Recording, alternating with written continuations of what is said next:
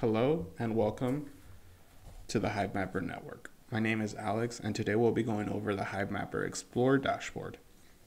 The dashboard displays the most critical metrics such as number of contributors, transactions, unique kilometers mapped, just to name a few. What you're going to do to get started is look up hivemapper.com. For this example, we'll already have it pulled up.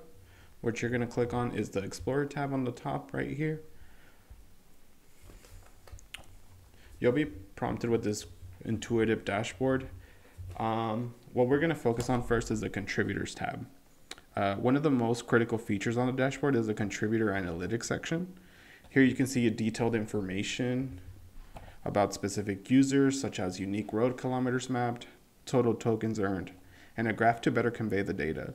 To better look up a contributor, specifically for Mac, you can press Command F or Windows key Control F for a PC, Windows PC. The search bar should pop up on the top right. For this example, I'll show a sample account. So here we can see, just by clicking a few words, I can find mine. Boom, populate this on the right. Now, what does this all mean? So on the left, you see the total tokens earned. On the right, the total coverage mapped by the user. And at the bottom, we have all the different uploads he's made. So in the last 2 hours, if you have done QAing, the QA would happen right here, all the metrics around that. Cool. But yeah, this is where you can see specific contributors. In the future, there'll be a way to just quickly search up your name up here. But that feature is in the development. Now let's focus on the transactions. So if you ever wonder what any of these mean, you can just hover over the I and it'll give you a quick 1-2 sentence breakdown. But yeah, let's click on transactions. Boom. So the next section of the dashboard is the transaction history. Here you can see all the transactions that have taken place on our platform. You can filter the transaction by date, time, type, and other criterias. This information is critical for accounting purposes and it helps you track all the transactions that have taken place. So if you're ever wondering, you can also copy paste the transaction. And you also see a graph depicting time over amount of total network transactions. If that data is useful to you, this is a wonderful place to get that from. So we're going to go back to the Explorer and we're going to focus on the unique kilometers mapped. Boom.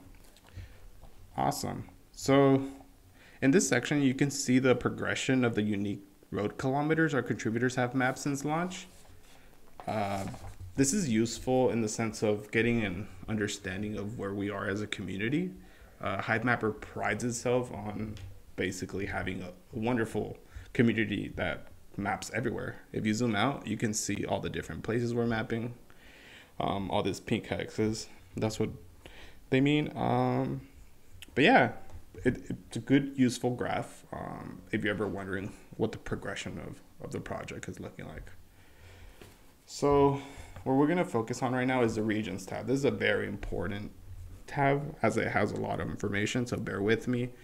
There will be a separate video for explaining regions within the dashboard in a little bit more detail. Awesome. So to begin on, this number on the tab is a total number of defined regions. So 454 regions, defined regions at this time.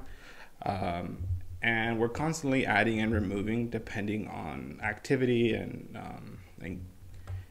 what's the need of the map as a whole.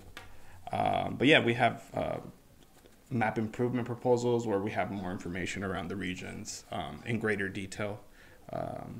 Also on the website hivemapper.com.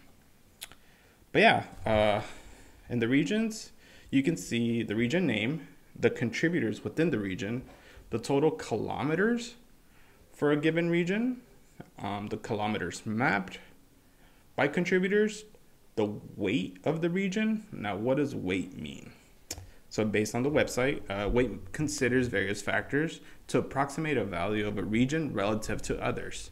So it would be in comparison to other regions. Also, we have a wonderful blog post and an FAQ and a how it works documentation guide that explains each and every attribute of this in further detail. And finally, it has the progress of the region. So it's basically how well a given region is performing via map coverage, activity, and resilience, which are our current metrics in terms of earnings.